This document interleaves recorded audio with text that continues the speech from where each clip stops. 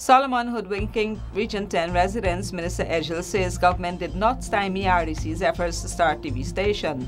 Finance Minister deems call by WPA for IDB to withhold loan as economic sabotage. Child sexual abuse on the front burner, forensic interviewing workshop ongoing.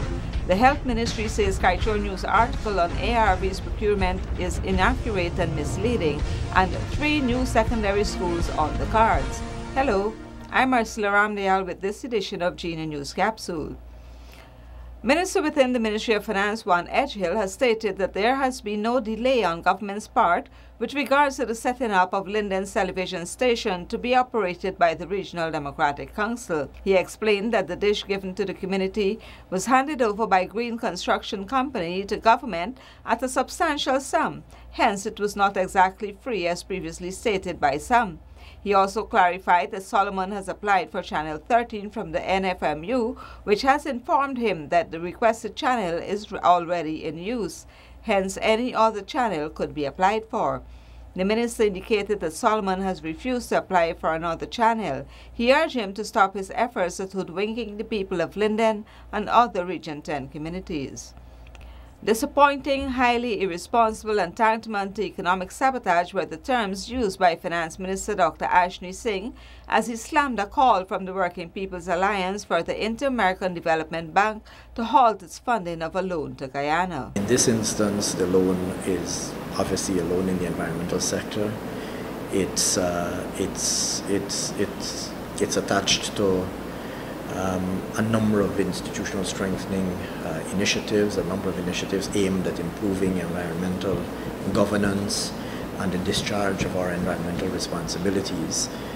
The minister noted that while Guyana has credentials at the forefront of environmental leadership, the approval by the IDB signals that institution's confidence in the work that Guyana is doing in the environmental sector.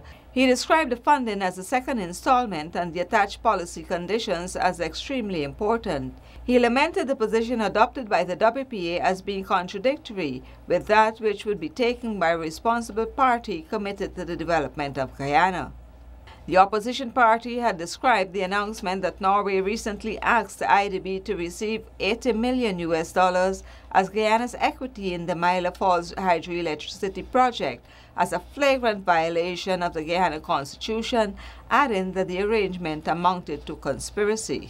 40 persons have been targeted from various organizations working with abused children as government continues working tirelessly to curb the scourge of child sexual abuse. A 5-day workshop at the Police Training Center, Kingston, Georgetown, is being held in collaboration with the Guyana Police Force Child Link, Inc.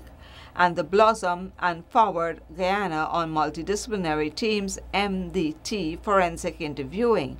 The workshop focuses on the dynamics of child sexual abuse, the reason for silence from the victims, how to ask questions about multiple incidents, recantations, false and fantastic accusations, considerations for court, internet crimes against children, and other related issues.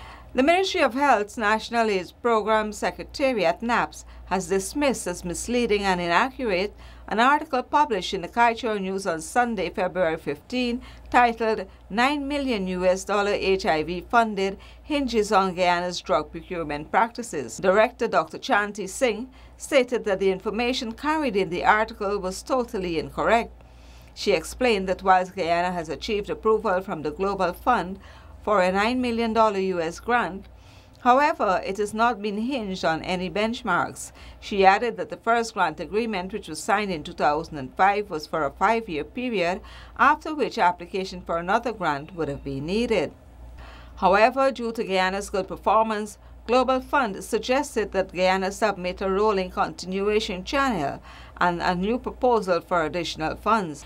Achieving universal secondary education is extremely important for the future development of Guyana, and government has on the cards 3 new secondary schools to be constructed. One at Parfaith Harmony, West Bank, Demerara, to house at least 1,000 students, one at Good Hope, East Coast, Demerara, and another at Soosdijk for a similar number of students. The 3 new schools will be built under the Guyana Secondary Education Improvement Project. With this GINA News Capsule, I'm Ursula Ramdayal. Good night.